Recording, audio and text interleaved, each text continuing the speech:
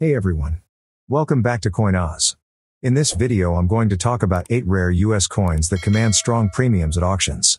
Hit that subscribe button below and let's get acquainted with those gems. Number 8. This is 1931 D Lincoln cent in MS65 red condition. According to NGC, the mintage of cents at Denver plunged in 1931, an inevitable response to the nation's devastated economy. Many of these cents were not released until a few years later, and collector complaints about the unavailability of this and other current issues prompted the Treasury to disseminate instructions on how to obtain up to 2 examples of each coin on hand. Both the real and merely perceived rarity of these early 1930s coins is what created the roll market that was so much a part of the coin business for decades. 1931 D cents were well made for the most part, but quite a few show signs of tired dies.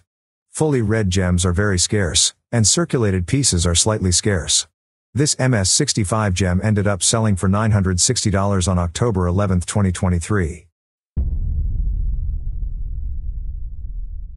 Number 7. This is an error 1982 P. Kennedy half dollar. Graded in mint state 67 by PCGS. It's very difficult for novice collector or coin enthusiast spotting the error, as one should closely inspect the back side of the coin for absence of initials of engraver on exerg. This highly elusive no FG half dollar ended up selling for $870 on October 10, 2023. Number 6. Here is 1937 Buffalo nickel proof. Graded as PR66 by NGC. According to NGC, all 1937 proof nickels are fully brilliant, but an extremely small number display enough contrasting texture on their devices to be designated cameo. This issue is plentiful, but the demand from type collectors is quite high and keeps values high, as well. No proofs of this coin type were made for 1938, as it was already known at the beginning of the year that a new Jefferson nickel was on its way. This proof specimen ended up selling for $1,200. Number 5. This is 1936 Washington quarter in MS66 plus condition. According to NGC, the mintage of 1936 D quarters was similar to that of the 1935 D issue. With the saving of BU rolls well established by this period, they should enjoy similar availability in mint state, but this simply is not the case. For reasons unknown, the survival rate of this year's entry in mint state is quite low, some comparing it to the rarity of the very low mintage 1932 D issue. The 1936 D quarter is also rare in comparison to its San Francisco cousin, which had a lower mintage but, perhaps, benefited from the mystique always attached to S-mint coins. When found, 1936 D quarters are generally well struck but may suffer from die erosion that left the fields furrowed and the letter slightly distorted. Gems are noticeably scarcer than for other entries from this period. This MS66 plus gem ended up selling for $1,560.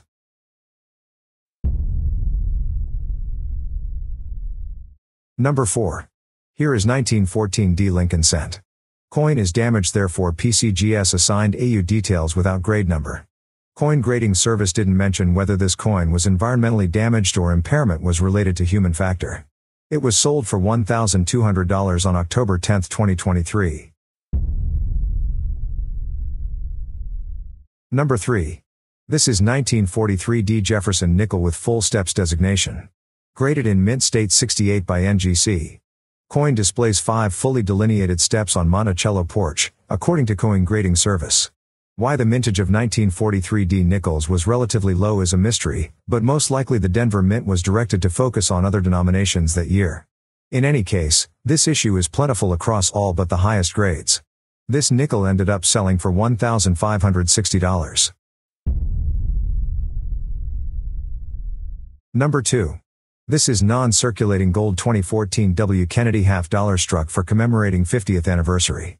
Graded as PR69 Deep Cameo by PCGS, this coins is lustrous, devoid of contact marks and bag marks, and displays outstanding eye appeal. It was sold for $1,560. Number 1. And this is 1918 Lincoln cent in MS68 red condition. This virtually flawless example really needs to be seen to be fully appreciated. Silky smooth surfaces exhibit vivid mint color of beautiful pinkish red. According to Stax Bowers, the striking detail is razor sharp to full throughout the design, and the eye appeal is extraordinary. While there is no denying that the 1918 is one of the more plentiful early-date Lincoln cents, the mintage is 288,104,634 circulation strikes. High-quality mint state examples are scarcer than those of 1916 and 1919. Near the pinnacle of numismatic preservation and quality, this full red ultra gem is of the utmost condition rarity. It was sold for $55,200. If you have any questions or want to share your own numismatic discoveries, please feel free to leave a comment below. And as always, keep your eyes peeled for those hidden treasures in your coin collection, because you never know when you might stumble upon the next big find. Until next time, happy collecting.